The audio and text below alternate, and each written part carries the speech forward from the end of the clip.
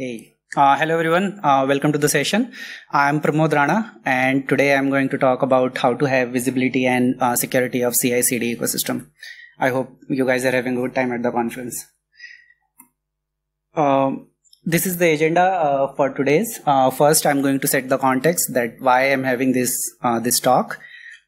Second part of that is what is the attack surface around the problem I'm trying to solve here. And then how we can systematically approach that problem in order to figure it out. What's the methodology we can practically follow within our organization. And then I'm going to introduce CICD Guard, which is an open source project trying to solve the problem. What's its architecture? What are the different components which makes that solution? What's the workflow? And then we are going to have a demo. And then I'm going to close the session with the future roadmap for the solution. A bit about me. I am working as an application security manager with Netscope, and we say that security that's ready for everything. We are adamant to secure all the data no matter what. My team is primarily responsible for two domains. The one is the security testing and then having the security integration within the CI/CD pipeline. I'm also author of 3 open source projects, which I have presented in Black Hat, DEF CON, NullCon in different years. I'm also OWASP Pune chapter lead and a proud OSCP. So let me start with the oversimplified version of the CI/CD ecosystem. So for any software in the world, we have a code base which is stored centrally somewhere.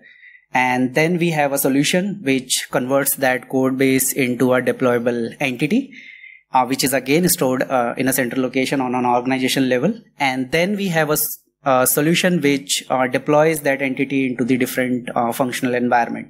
Now, as per the organization nomenclature, that environment can be anything. It can be staging, pre-production, production, QA, or whatever you want to call it in an organization. As a DevSecOps advocate, I'd highly recommend everyone to have these, security integration within each phases of the development lifecycle to make sure that we are delivering a secure and robust software to our end users. And that is security in CI/CD, as we all know it. A very interesting topic, but that's not what I'm talking about today. Today, I'm going to talk about the building blocks of a CI/CD ecosystem and how we can approach the security of those. In today's time, we have number of tools and technologies which makes a CI/CD ecosystem across industry. And most of the time, those technology falls into more than one category. For example, GitHub as an organization started as a SCM, but eventually now with the expansion of the action, they are both into continuous integration and continuous deployment at the same time. And as with any ecosystem in the nature, even if we have the compromise of the smallest piece of that, it's going to impact the entire space one way or other. And that is absolutely true with the CI/CD as well. So we could have a very trivial vulnerability into one of the components, let's say Jenkins default credentials. But if that Jenkins server is responsible for building a business sensitive binary which sits on the client location, that small vulnerability is going to have the impact on the business overall. Part of the problem solving the CI/CD ecosystem is the lack of visibility, as with different domains in the security. For example, in best case scenario, I might be able to tell you that we have 5 let's say Jenkins server in our organization, but it's practically impossible to tell me that how many jobs are actually running on those Jenkins server, let alone what those jobs are doing at any given point of time. Another example could be, are we in a position to tell that how many third-party GitHub actions my organization is using? And even if we have the count of those, can we tell that what kind of versions and what kind of feature we are utilizing by those external GitHub actions? So all of this falls into on a concept level with the asset management of our CI/CD platforms. And another aspect of the challenge is to have the interconnection between the different technologies. For example, eventually, end of the day, we are delivering a software, a single piece of working unit, and anything we do within our entire CI/CD process is with a single endpoint. So all of the points are eventually related, and for example, we might have a vulnerability on a certain code within a certain repo, but if that repository is used by another Jenkins build, which is again further pushed as an artifact to a, let's say, JFrog artifactory or something, then what is happening is that there is a connection between GitHub repository or any SCM to a build process, Jenkins, Bamboo, and then having a to the artifact server.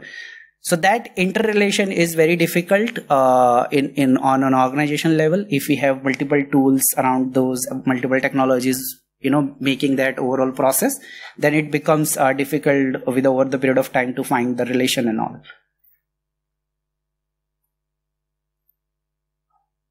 Let's, I have already given few examples around that. Let's try to summarize it in an easy way. Here in this example also, like I said, the vulnerability is very trivial, but again, depending on the functionality and the role of that Jenkins server, it can have impact on the business level. The same goes for, let's say we are using a malicious or vulnerable third-party action running in self-hosted runners. I remember yesterday only there was a talk about that, where the third-party actions can have impact on organization, crypto mining or any other used way. And all of that in a way relates to the visibility part of the problem, where we are trying to identify that what and how we are using it.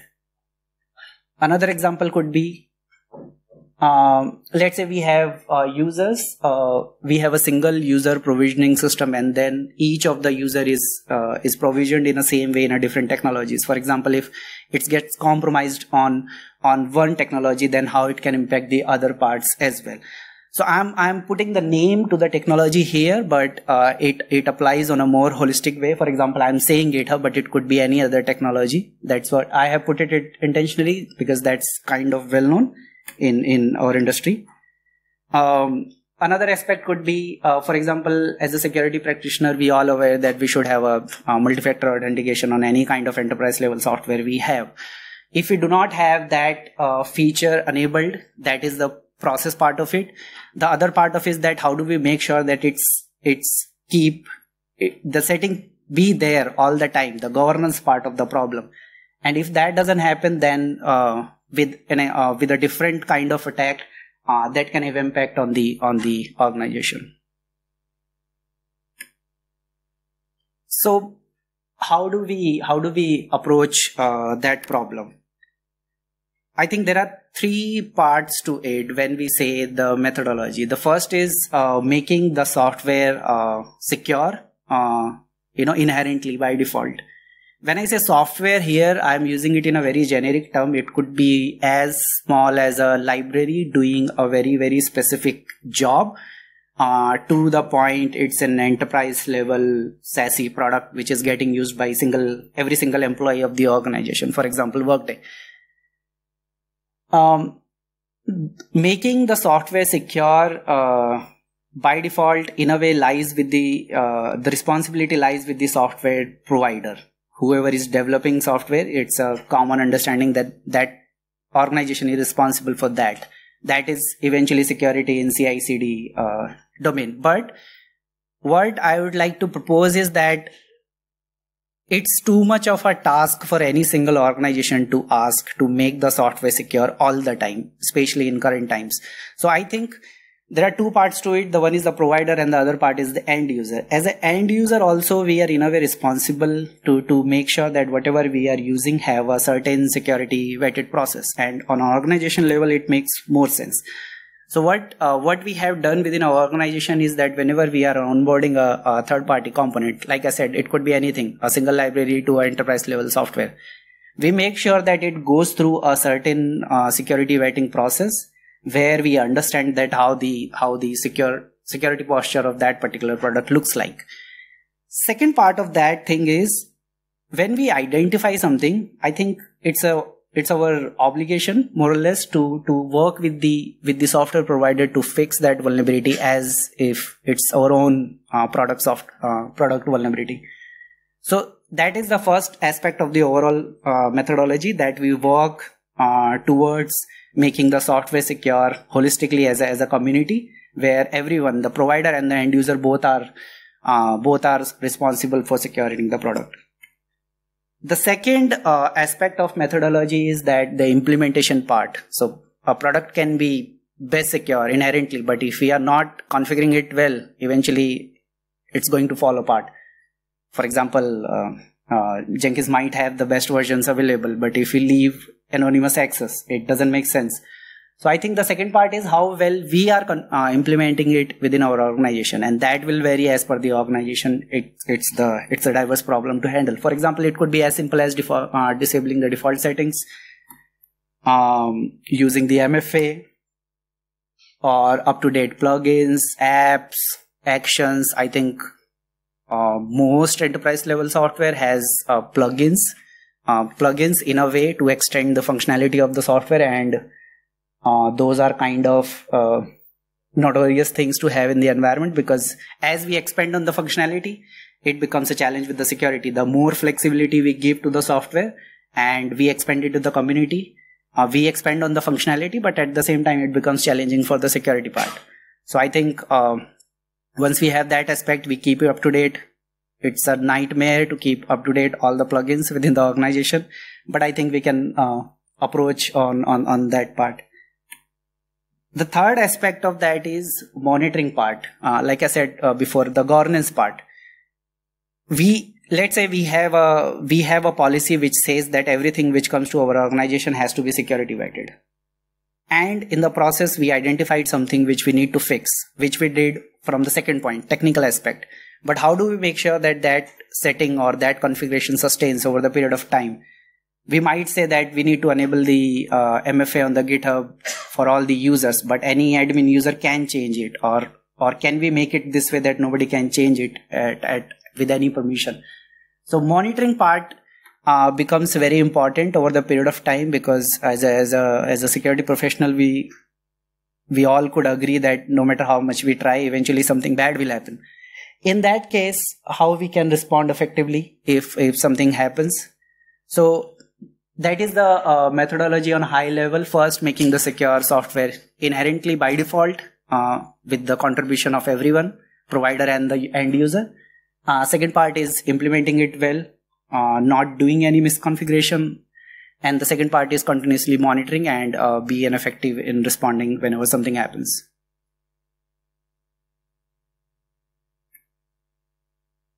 So that's where CICD Guard comes into the picture. It's an open source project which I'll be releasing after this talk. It does, on a functional level, it operates in three aspects.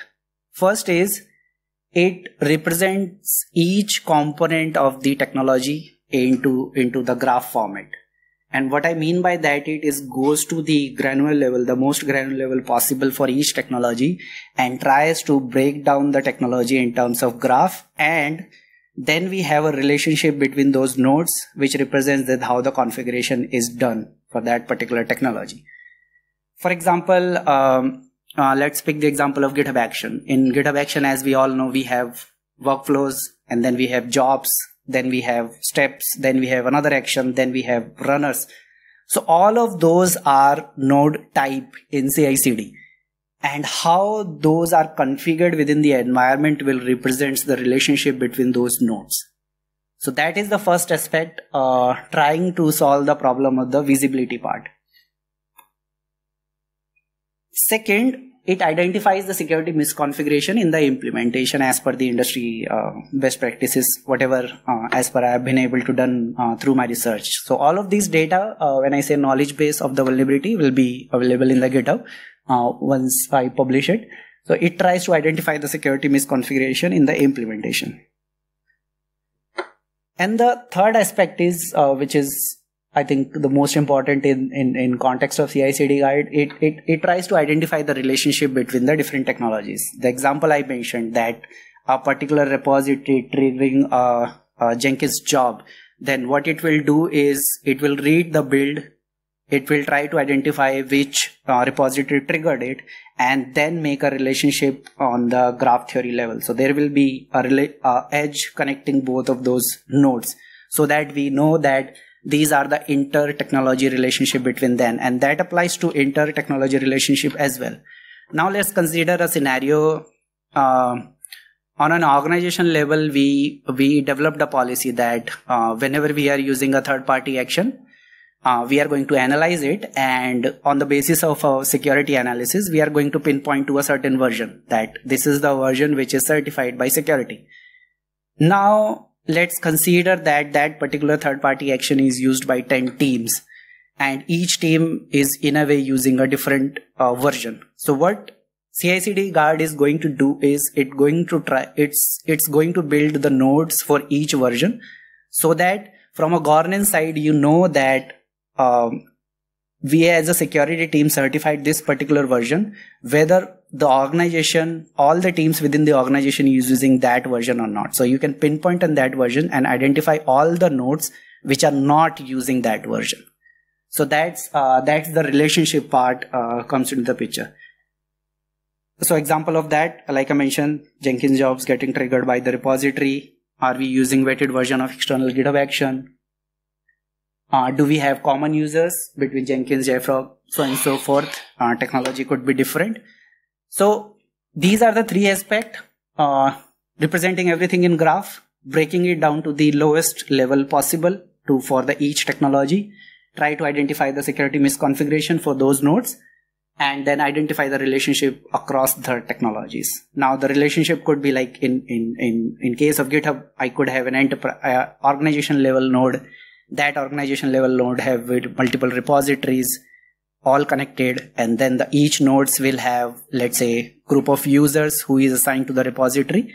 So using the graph theory, it enabled this tool to have that relationship in a relatively easier way to visualize and impact. Like I said, this is the node database schema. Like I said, it breaks down to the lowest level possible. And for example, let's say if I make an action node which is used by another workflow, then eventually it will have a circular relationship with that node, so that we are aware that this action is getting used by another action in one way or other as well. This is what the architecture or the different components of the solution looks like. Before we go forward, any question for me? Let me catch my water.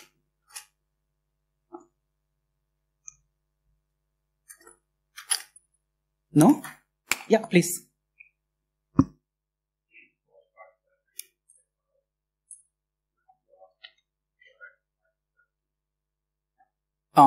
What do you mean by where to ask? You mean in terms of technology? Login or whatever they try to. No, so in case of multi-factor, that will be on the user account level. Whenever you do something, whenever you on the lowest level, whenever you make an API call to any service, you need to have MFA. I know it will vary as per the technologies. For example, if you need to make an API call programmatically, like I'm doing in this code, I need to have access token associated with that. In that case, the security policies will vary. For example, for the access token, you could say that it has to be rotated within a certain period of time, because we cannot have MFA there. So it will vary how we are utilizing the technology in order to make the communication between that. Okay, moving forward. There are four broad components to this solution. The first is the scan engine on the left hand side. I have kept scan engine in a way that it can be used on isolated manner as well. And what I mean by that is that at this point of time, there are four scanners doing different jobs: GitHub, Jenkins, GitHub Action, Jenkins, and JFrog.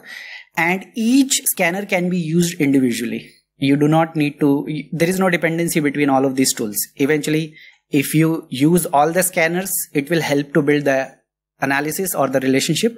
But if you want to use it for a very specific technology, it allows to do that function as well.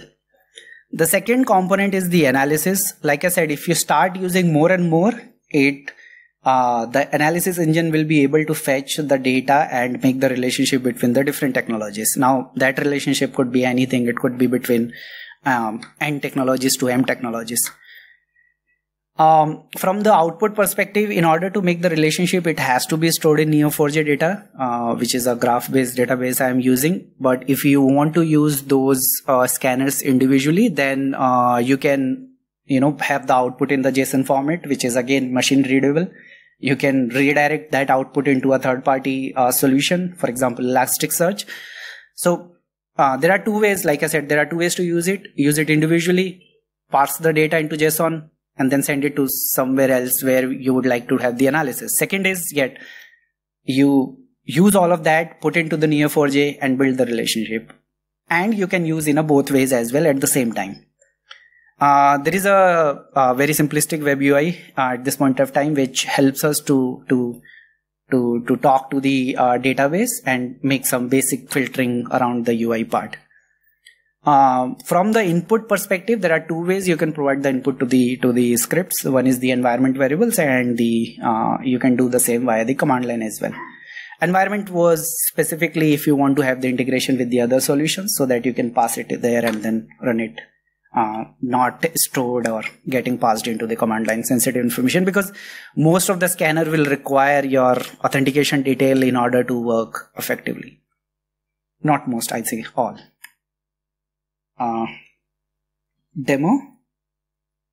I intentionally recorded this demo for specific reason that I needed to redact the data what I am going to present here, because I did not want to show it. I cannot show it in a live conference which is getting recorded.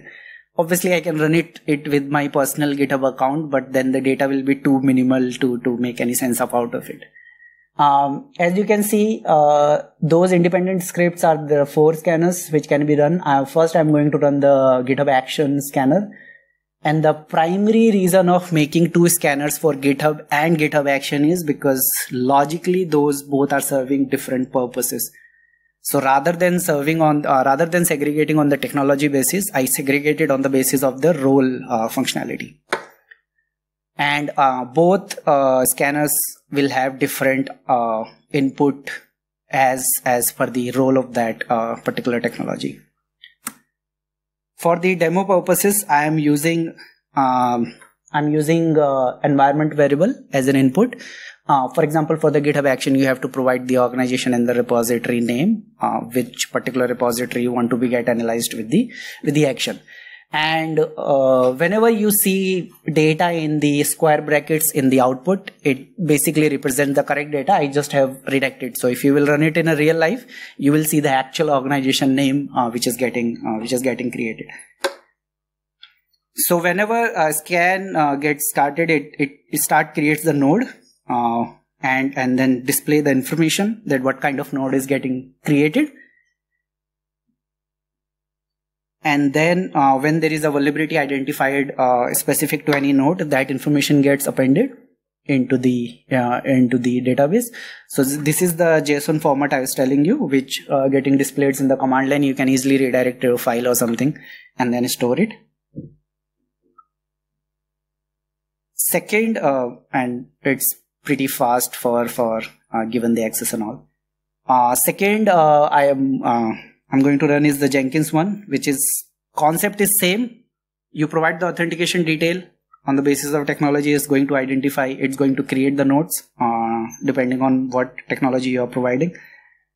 Sometimes it takes time depending on how many API network call we are making. We created different nodes. Is it visible in the back? Okay, thanks. And then once it gets into, let's say example, to the Jenkins technology, it's going to process all the jobs, and then within job, it's going to process all the builds. So the node structure will look something like this: Jenkins servers, associated jobs, associated builds with each job. So the graph will look something like this. Server to connected to job, and then job is connected to build, and then build eventually connected to the node which is responsible for running that build. And then so what's going to happen with the graph is that if a single node is running, let's say 10 builds, eventually that single node will be connected to the 10 different build nodes, so that you know that the node in context of Jenkins is running too many builds at any given point of time.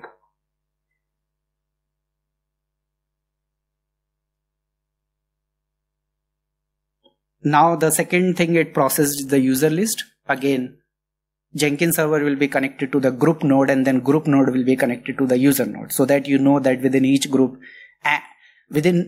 how many users you have and how many users are there in different groups, because every relationship, every edge is circularly connected as well.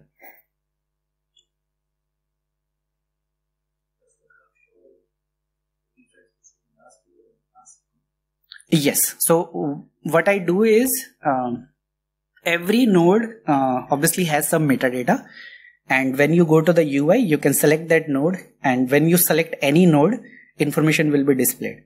And depending on the metadata of that node, you can make a selection whether it was a last build or not. When it comes to the data associated with the node, there are two types of information. One which I'm able to fetch it from the tool directly. Second, which I'm assigning through the code. So all of those information makes the metadata of any particular node.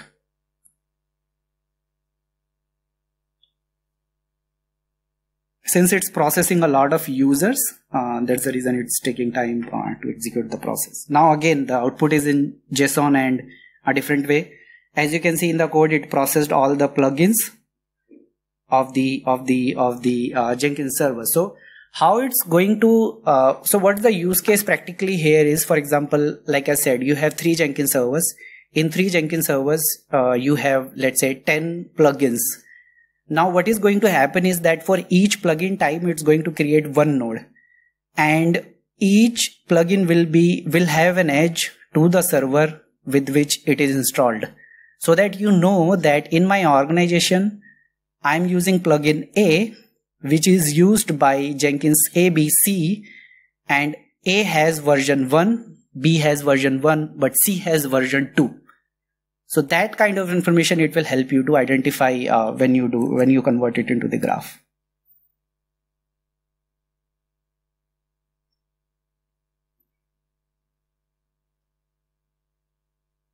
Now this is what the UI looks like. Like I said, it's a very minimalistic UI at this point of time, which broadly has 3 sections. One is where the graph is displayed actually, and graph can become quite messy if you scan, let's say, 10 technologies at the point of time, because I'm breaking down it to the lowest level possible. So that's why I have the second section, the filter one, where you make the filter on the basis of the technology or basis of the node you want to see and analyze at any given point of time. And then obviously there are some node details, information, colors, which each color represents and all. So this is the filter you can use to identify that which node you want to see at any given point of time. For now, the filter is on the basis of the type of the node. Currently, I'm working on a feature where there is a search where you can identify the node on the basis of more metadata. For example, it could be something like type equals to repository and name equals to ABC, or it could be username equals to ABC and technology equals to Jenkins. So something like that. So I'm working on that search feature, which will help us to figure out the point in interest node at any given point of time. So for example, if you make a filter, it's going to select all the plugins. Search is OR at this point of time, OR condition. If you select 2 technologies, it's going to display A or B, both nodes. Red color represents obviously the vulnerable node impacted by the code. Like I said, it's our condition. It's showing both the nodes. Now it's showing the builds only. If you not select anything, it will show everything. interesting thing I want to show you here is the connection part. Like I said, the interconnection between the different technologies. If you look at the bottom graph, there is a black node connected to, I don't know what to call it, bluish color node. This node is GitHub repository node, and this node is Jenkins build node. So what is happening here is that it identified the relationship between a repository and the Jenkins build. Now same will apply as we will keep growing in terms of the expansion of the target technologies. The more technologies we scan, the better relationship will be able to build between them. So if you have used only GitHub, then obviously it will not find a relationship with other. But if you used GitHub and Jenkins, then it's going to find the relationship between them. If you used GitHub, Jenkins and JFrog, then it's going to find the relation between JFrog and GitHub, so on and so forth. That combination will be there always. So like I said, the scan engine is independent of the analysis, but eventually relies on the data which the scan engine is providing. If you recall the architecture part. So same, there were two distinct relationships which it was able to identify.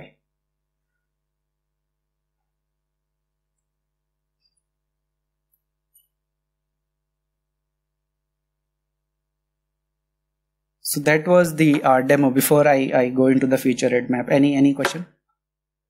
Yeah.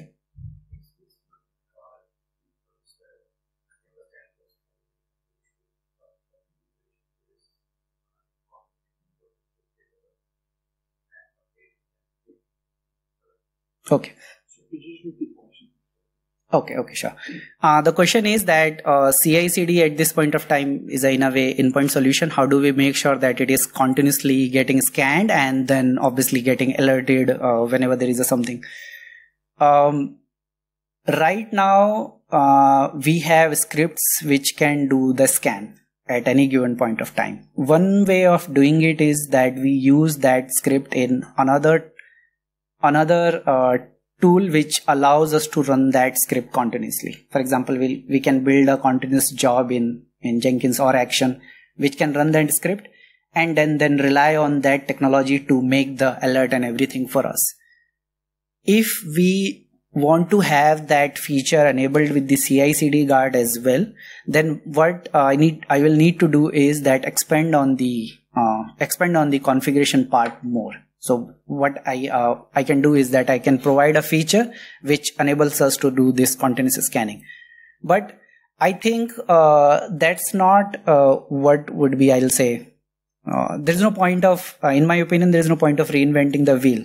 So what I'm trying to focus right now is build on the, to expand on the technology part as a going forward, expand on the technology part and rely on existing tools which are already there, which can do the job of the, continuous scanning or continuous alerting. For example, it would be very straightforward process to configure a job in the Jenkins to run this script and do the alerting part. So that's how I'm seeing it. That expansion on the technology part more, the relationship part more, then expanding on a thing which, in my opinion, the tools can already do. Make sense?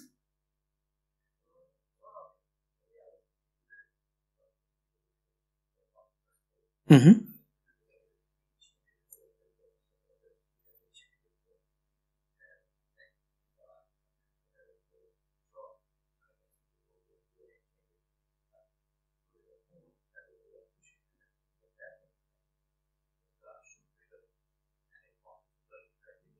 Mm-hmm. Fair enough.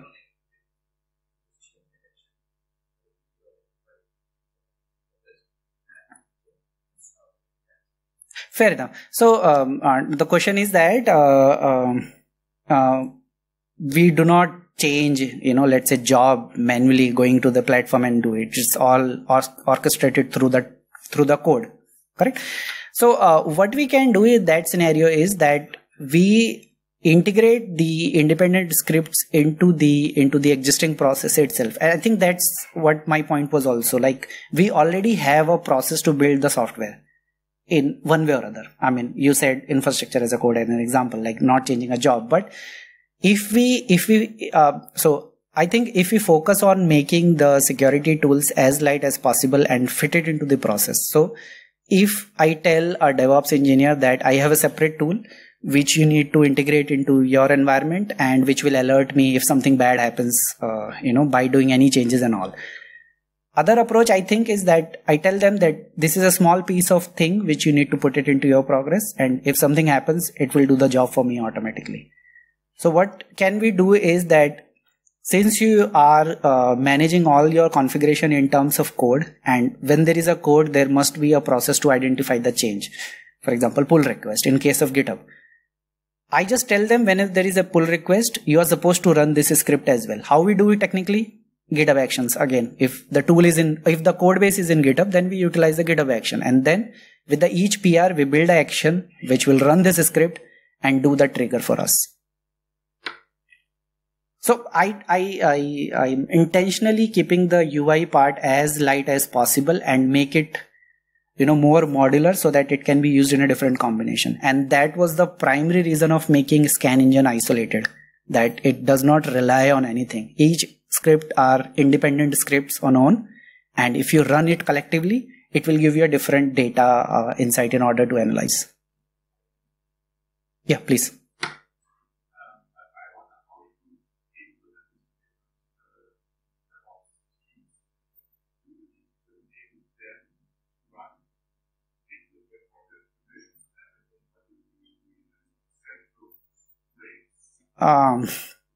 Good question.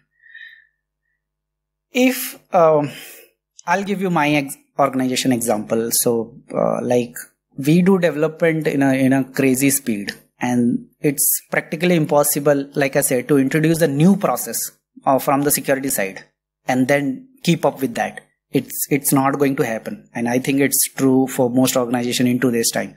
I expect it to be part of the DevOps process. And it will again come to the modular part of the solution. So if we have a solution which is modular enough to fit into the requirement of each organization, like I mentioned few technology which it is supporting at this point of time, but none of the organization is going to use the same set of technology. Every organization will have their own way of doing it. So if we segregate it on an individual level and the input will be diverse, and somehow we make the process so that it redirects to a single output source.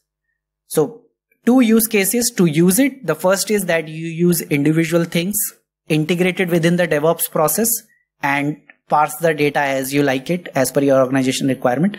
Second is you again use it on an individual level and then push all the data into a single database, which would be Neo4j in this case. But short answer, I expect it to be integrated within DevOps rather than having a security thing. Did I answer? Thanks. Any other question? Okay. For the roadmap part, expansion, obviously, target technologies, the more I expand it, the more it will be able to, be more effective in terms of data and everything.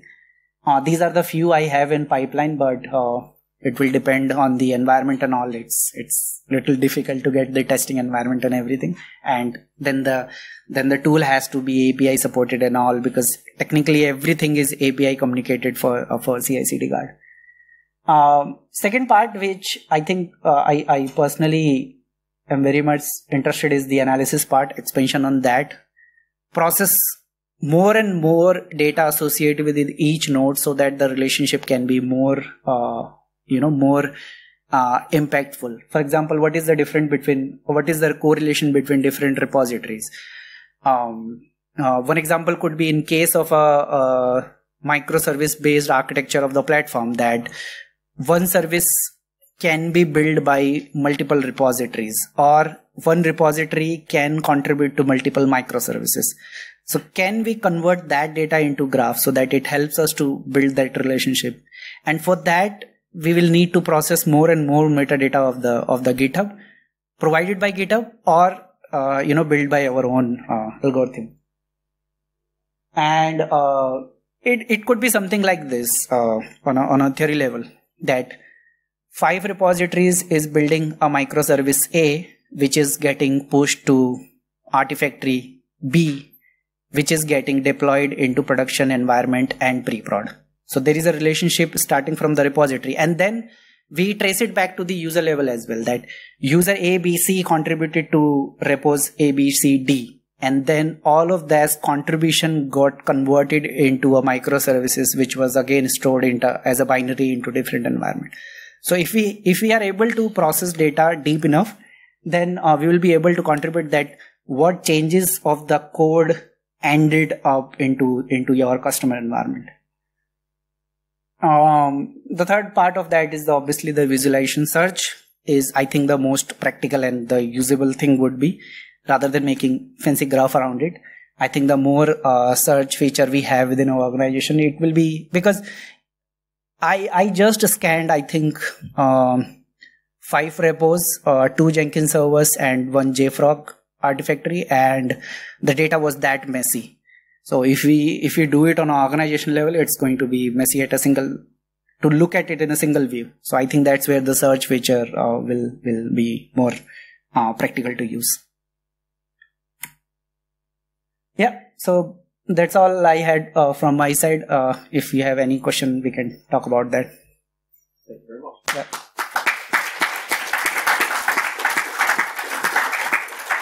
If you have any question after the session, as always, you can reach out to me via this mediums.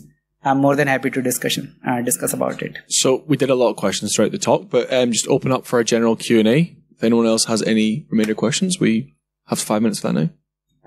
The code I will be releasing after this talk, maybe today or once I'm back home. It will be available to this URL. Any questions? Oh, thanks again. Really appreciate it. Thank you so much. You have been a wonderful audience.